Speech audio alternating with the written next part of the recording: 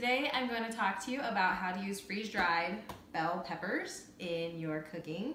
You may have tried dehydrated peppers. These are very, very different. Dehydrated peppers I use mainly only in soups, but these actually, you can tell, they look and function just like regular peppers. They don't quite have the same crunch as a fresh pepper, but they definitely have the same flavor.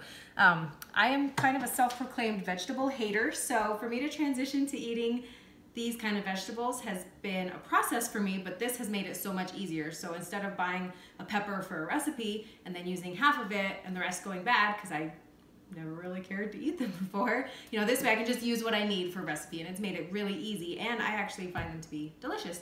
And my brother, Julie's husband, he loves to use them in omelets, and she likes to tease him that it's because he doesn't know how to chop vegetables. So that's another perk with freeze-dried. Instead of fresh, is you don't have to sit there and peel and chop, and you can just use whatever you need. I find it to be cheaper than buying fresh just because there's way less waste, because you're not paying per pound for all of the seeds and guts inside that you don't use in your recipe. So I love the peppers in all kinds of dishes. They have green and red, so you can make a wide variety of spicy, zippy foods with your peppers.